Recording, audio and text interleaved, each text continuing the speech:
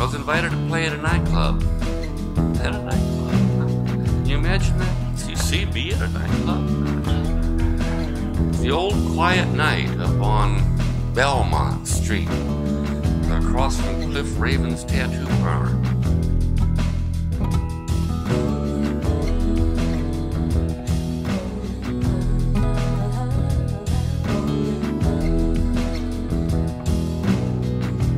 Well, I went up there at 3 o'clock in the afternoon to the quiet night because I was scared.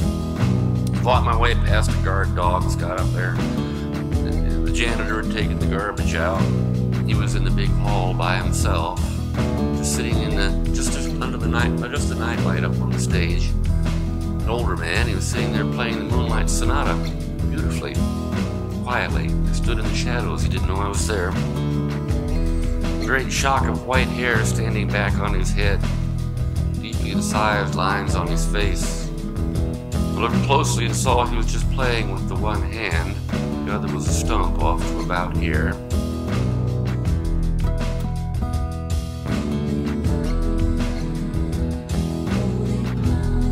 Well, he began to pound the piano with the one good hand and in a rumbling baritone voice started to sing Freiheit, freedom, the song of the Tileman Brigade during the Spanish Civil War, the war that if we'd gotten involved in it, there might not have been a Second World War.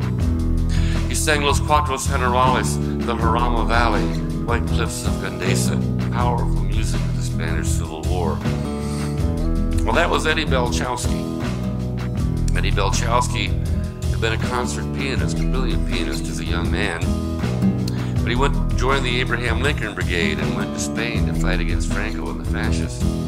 Crossing the Ebro River, he got his arm blown off. Well, they put him in the field hospital on morphine, which turned him into a junkie for the next 30 years of his life.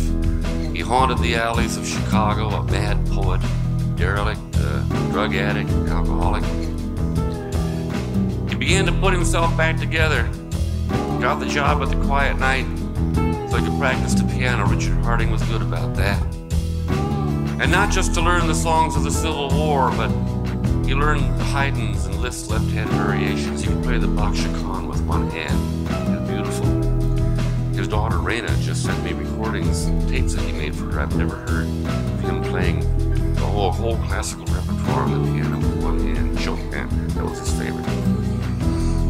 Well, he taught me powerful things about endurance, about holding on, about holding on, about holding on, about holding on, about holding on, about holding on, about holding on, about holding on. I left Chicago. A week later, I got a call, said Eddie Balchowsky had died.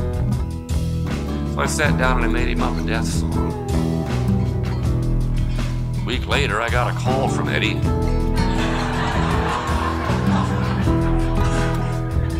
First thing I asked him was, "Hey Ed, where are you calling from?"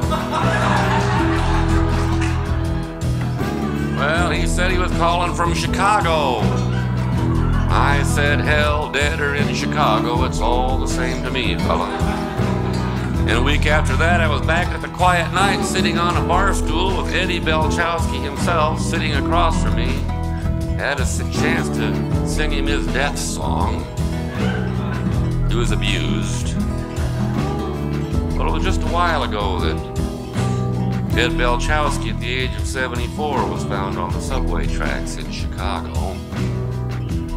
They just had a museum show of his art and poetry and music and recollections from old comrades all over the country. And then they sang his death song.